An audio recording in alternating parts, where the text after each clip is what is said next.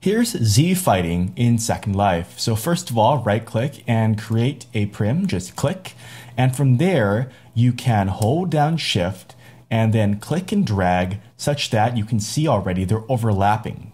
To make this more evident, let's recolor them. So let's make this one green, for instance, select that, and let's make this one pink because I like those colors. Now I'm gonna just zoom in, and as you can see, they're clashing because they're trying to occupy the same space. To offset one, we can click one like that and click the Object tab.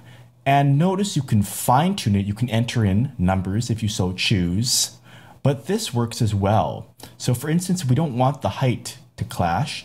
Just offset it a tiny bit. Sometimes it has to be a bit more at distant camera angles.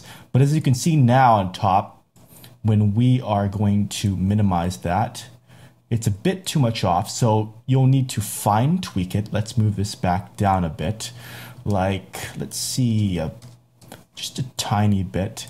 And you can get it pretty close, let's see here, such that it's not quite there, but it's almost indistinguishable. And it's still a bit off, so it's not a perfect thing, it's a workaround. See, that places it under now, and that kind of flickers at longer distances.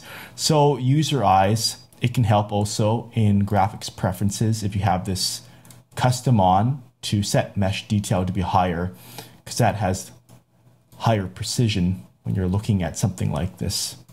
But hopefully that will help you understand and see why this is happening. We can do this the same for other coordinates as well. So here now, it's not clashing on those sides, nor is it on these because it's offset. And again, you can tweak to taste. It's a quick look at Z fighting in Second Life.